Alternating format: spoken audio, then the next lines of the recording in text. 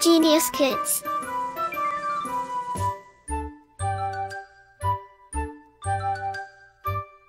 Cultivating love for learning.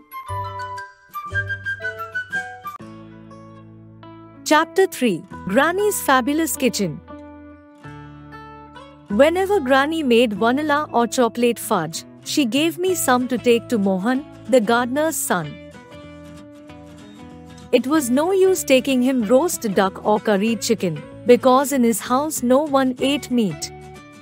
But Mohan liked sweets, gulab jamun, rasgullas, jalebis which were made with lots of milk and lots of sugar, as well as Granny's homemade English sweets.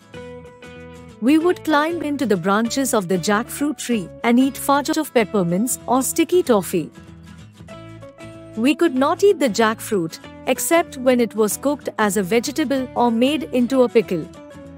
But the tree itself was wonderful for climbing. And some wonderful creatures lived in it, squirrels and fruit bats and a pair of green parrots. The squirrels were friendly and soon got into the habit of eating from our hands. They too were fond of Granny's chocolate fudge. Word meaning: fudge, a soft sweet made from sugar, butter and milk which often had flavoring added. Pickle, vegetables preserved in mustard oil, vinegar, etc. Creatures, living beings, bats, a mouse-like flying mammal. One young squirrel would even explore my pockets to see if I was keeping anything for him. Mohan and I could climb almost any tree in the garden, and if Granny was looking for us, she would call from veranda and then from the pantry at the side of the house and finally from her bathroom window on the other side of the house. There were trees on all sides, and it was impossible to tell which one we were in until we answered her call. Sometimes Crazy would give us away by barking beneath our tree. When there was fruit to be picked, Mohan did the picking. The mangoes and lychees came into season during the summer, when I was away at boarding school, so I could not help with the fruit gathering. The papayas were in season during winter, but you don't climb papayas trees, they are too slender and wobbly. You knock the papayas down with a long pole and catch them before they hit the earth. Mohan also helped Granny with the pickling. She was justly famous for her pickles. Green mangoes pickled in oil were always popular. So it was her hot lime pickle, and she was equally good at pickling turnips, carrots, cauliflowers, chilies and other fruits and vegetables. She could pickle almost anything, from nasturtium seed to jackfruit.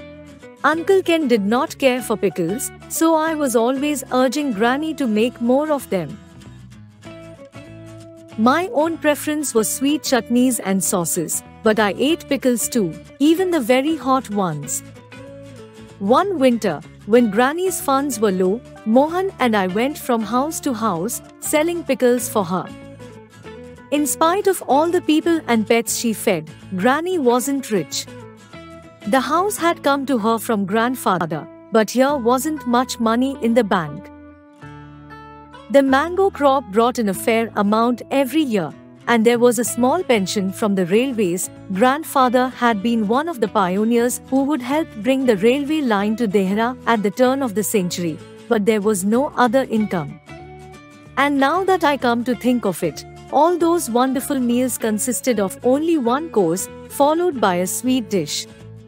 It was Granny's cooking that turned a modest meal into a feast. I wasn't ashamed to sell pickles for Granny. It was great fun. Mohan and I armed ourselves with baskets filled with pickle bottles, then set off to cover houses in our area. Word meaning: explore, to examine carefully, crazy, stupid, wobbly, shaky, nasturtium, a garden plant. Major Clark, across the road, was our first customer. He had red hair and bright blue eyes and was almost always good-humored. "And what have you got there, Rusty?" he asked. "Pickles, sir, pickles." "Have you been making them?" No, sir, they're my grandmother's. We're selling them, so we can buy a turkey for Christmas. Mrs. Bones Pickles, eh? Well, I'm glad mine is the first house on your way, because I'm sure that basket will soon be empty. There's no one who can make a pickle like your grandmother, son. I have said it before and I'll say it again, she is God's gift to a world that is terribly short of good cooks. My wife has gone shopping, so I can talk quite freely, you see. What have you got this time? Stuffed chilies, I trust. She knows they are my favorite. I shall be deeply wounded if there are no stuffed chilies in that basket. There were, in fact, 3 bottles of stuffed red chilies in the basket, and Major Clark took all of them. Our next call was at Miss Kenner's house. Miss Kenner could not eat hot food, so it was no use offering her pickles, but she bought a bottle of preserved ginger. And she gave me a little prayer book. Whenever I went to see her, she gave me a prayer book, and it was always the same. Further down the road, Dr. Dutt, who was in charge of the hospital, bought several bottles of lime pickle, saying it was good for his liver. And Mr. Hari, who owned a garage at the end of the road and sold all the latest cars, bought 2 bottles of pickled onions and begged us to bring him another to the following month. By the time we got home, the basket would usually be empty, and Granny richer by 20 or 30 rupees, enough, in those days, for a turkey. Uncle Ken stayed for Christmas and ate most of the turkey. Word meaning: humored, the ability to perceive, quite, completely, stuffed, filled, several, many. It's high time you found a job, said Granny to Uncle Ken one day. There are no jobs in Dehra, complained Uncle Ken. How can you tell? You have never looked for one. And anyway, you don't have to stay here forever. Your sister Emily is headmistress of a school in Lucknow. You could go to her. She said before that she was ready to put you in charge of the dormitory. Bah! Said Uncle Ken. Honestly, Aunt May, you don't expect me to look after a dormitory sea thing with 40 or 50 demented small boys? What's demented? I asked. Shut up, said Uncle Ken. It means crazy, said Granny. So many words mean crazy, I complained. Why don't we just say crazy? We have a crazy dog, and now Uncle Ken's crazy too. Uncle Ken clipped me over the ear, and Granny said, your uncle isn't crazy, so don't be disrespectful.